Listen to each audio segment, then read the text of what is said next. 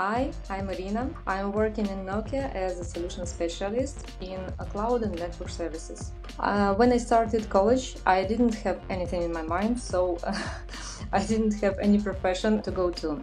And my parents suggested me the engineering career, so I didn't look back. I'm originally from Ukraine, but now living in Warsaw, in Poland. I'm married for more than 15 years to my supportive husband Evgen, and I have a little beautiful 10-year-old daughter Maria. I'm passionate in dancing, traveling, doing stuff with my family, yes, going to concerts, meeting new people. The most difficult times of my life was leaving the Ukraine when the full-scale war started.